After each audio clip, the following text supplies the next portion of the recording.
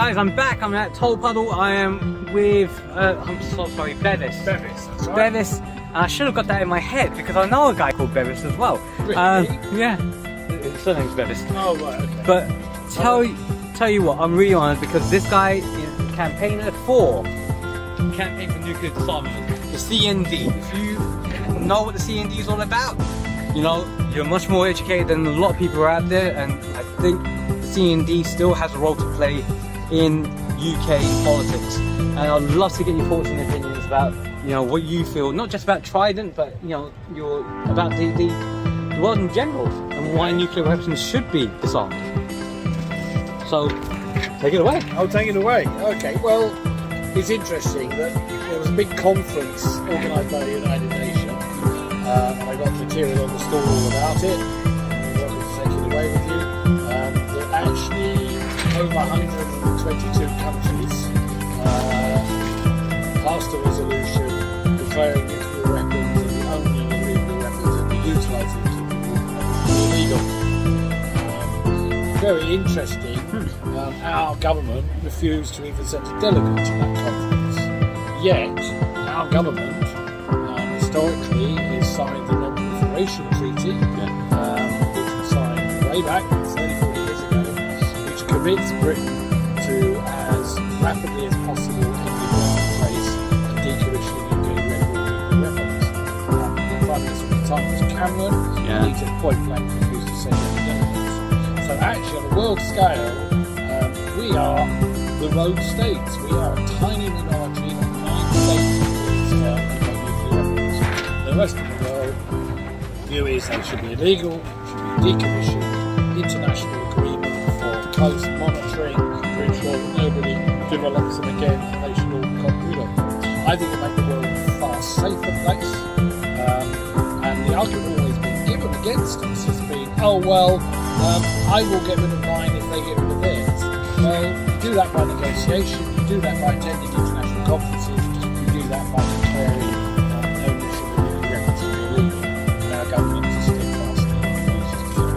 Sorry about the camera move, guys, don't worry about it.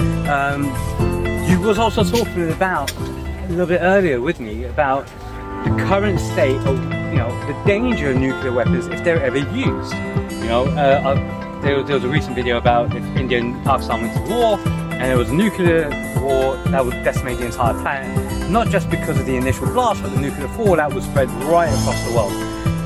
But you was also talking a little bit more about Ukraine, Russia, so on and so forth. So from here, what is the sort of resolution when you've got guys like, you know, Ukraine, Russia, the UK, USA, which is the only country to ever used still in history. How do you persuade these guys to disarm? Okay.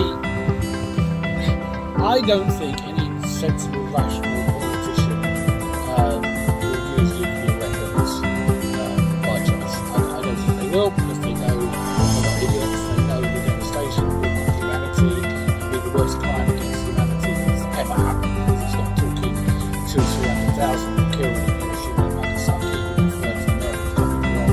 We're talking millions and millions of people being killed. And interestingly, you referred to it at the start. Not only the radiation spreads around the world, it's sufficient nuclear weapons, and it's not many, are exploding. They create dust up into the atmosphere.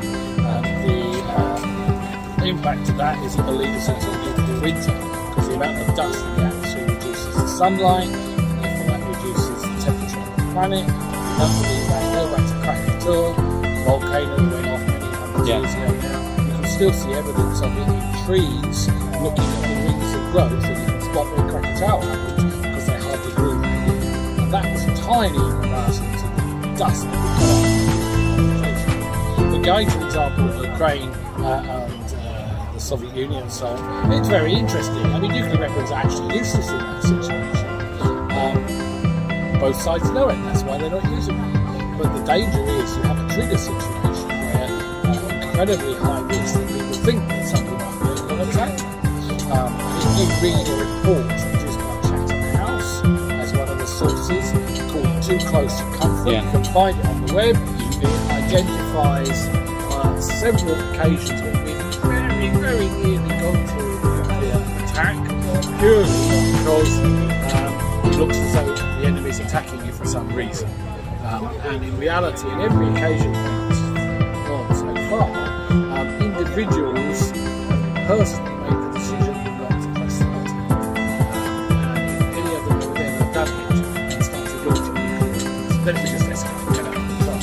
So I just think it's incredibly dangerous. So the only alternative to this nightmare scenario is international agreement to make them illegal, which the vast majority of UN countries has agreed to, and a system of monitoring to make sure that nobody has any developments. The only way we can save this planet is by negotiation with diplomacy. The nuclear option is catastrophic for humanity.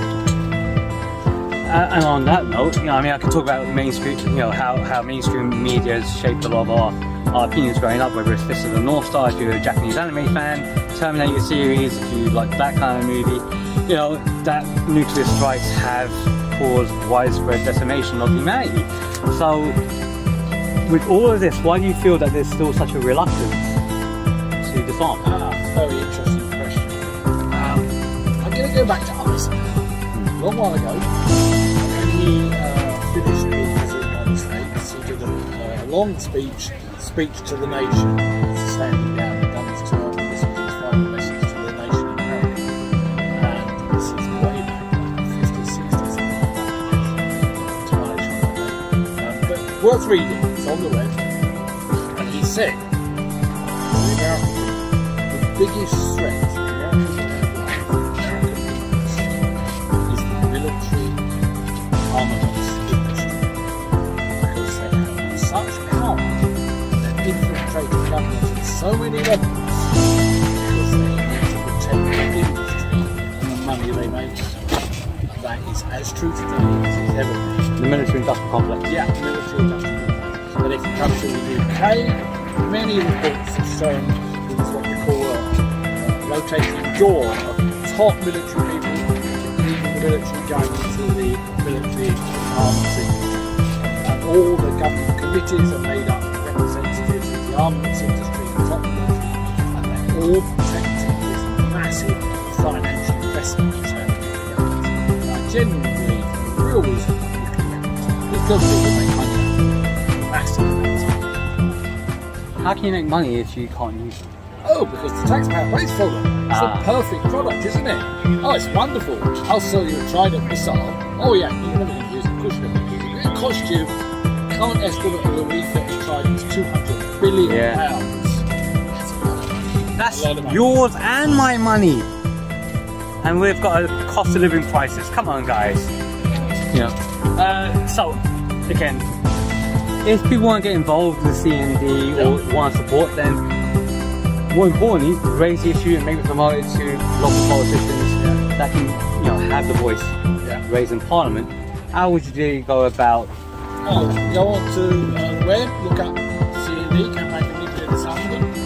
It will list on there for you all the local groups around the country. Go and join a local group, get involved, join us on the campaign. Guys, it's been an absolute pleasure talking to Bevis today from the CND, and you know what? It's also been an education as well, and I hope that you guys can get involved, support, and more importantly, give these guys the support that they need to fight for a better world. Guys, Bevis, it's been an absolute pleasure. Thank you. Thank you very much. Nice to meet you. Nice to meet you too. Take care. See you later.